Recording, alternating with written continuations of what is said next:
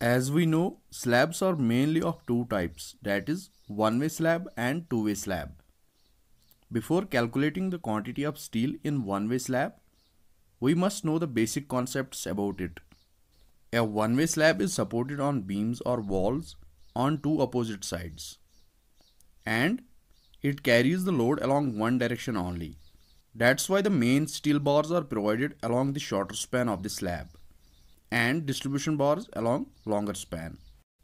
I am going to show you how to calculate the steel quantity by illustrating this method with the help of an example. At the end of this lecture, I will show you how to prepare the table for bar bending schedule of slab. Before starting this tutorial, if you haven't subscribed my channel, please subscribe it and don't forget to press the bell icon so that you don't miss any updates in future. Now let's start with our today's topic. Suppose we need to calculate the quantity of steel for a slab of length 5 meter and width 2 meter. It should be noted that the shorter span of the slab should not be confused with beam outer to outer span. For reference, I have drawn this diagram to give you a clear idea about it. Lx is the longer span and Ly the shorter span. The ratio of longer span to shorter span, that is Lx upon Ly, is equal to 5 upon 2 equal to 2.5, which is greater than 2, which clearly indicates that this slab is a one-way slab. So we have the given data as length of slab is 5 meter, that is 5000 mm, width of slab 2 meter or 2000 mm. The slab is provided with main bars of size 12 mm spaced at 150 mm center to center and distribution bars of size 8 mm which are also spaced at 150 mm center to center. The clear cover is taken as 25 mm at top and bottom of the slab. The thickness of slab is taken as 150 mm and the development length is equal to 40 d. For preparing the bar bending schedule, first of all we need to calculate the number of bars required. For that we have the formula number of bars equal to length of slab upon spacing plus 1. Number of main bars will be equal to span Lx upon spacing plus 1, which will be equal to 5000 upon 150 plus 1 equal to 34. Hence we require 34 number of main bars.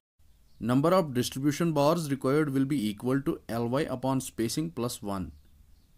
Ly is equal to 2000 mm and spacing 150.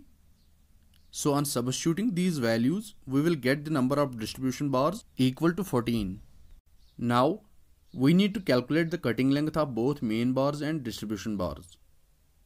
The cutting length of main bar will be equal to span Ly plus development length on each end, which will be twice LD plus 1 times inclined length, since the main bars are bent up at alternate ends. Ly is 2000 mm.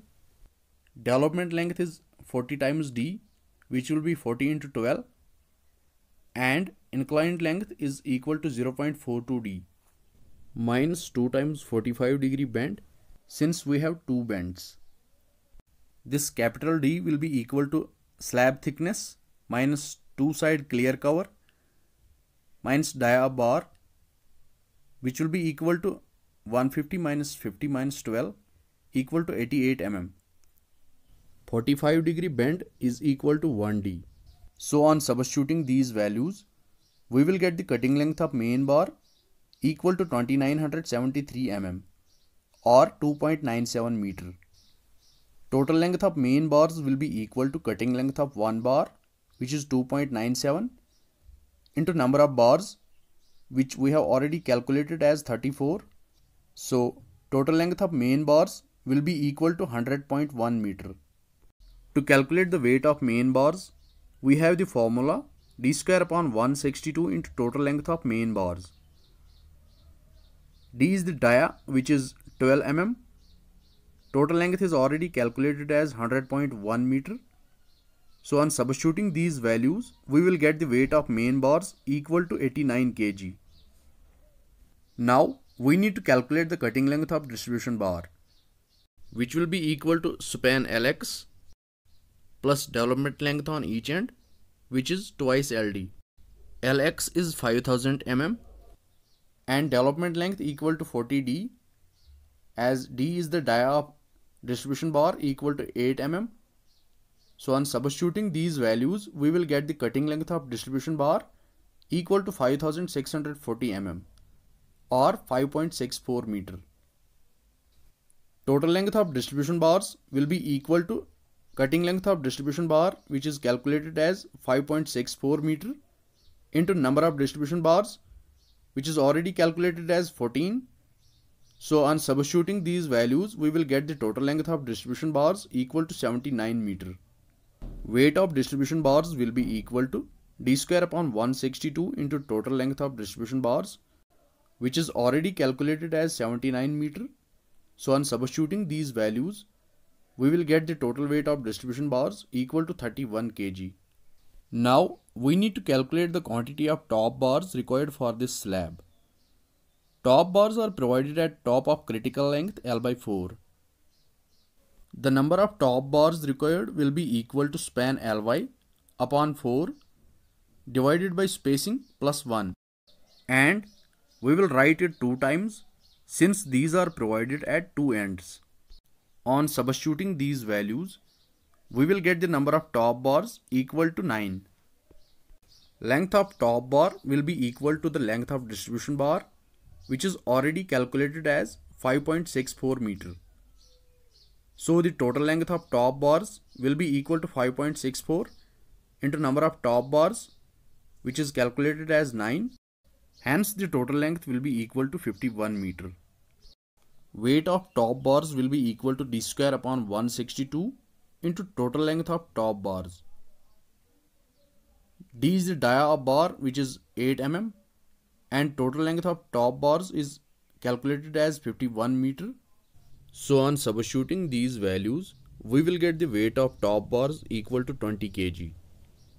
Finally, the total weight of steel will be equal to weight of main bars, which is 89 kg, plus weight of distribution bars, which is 31 kg, plus weight of top bars, which is 20 kg. So the total will be 140 kg.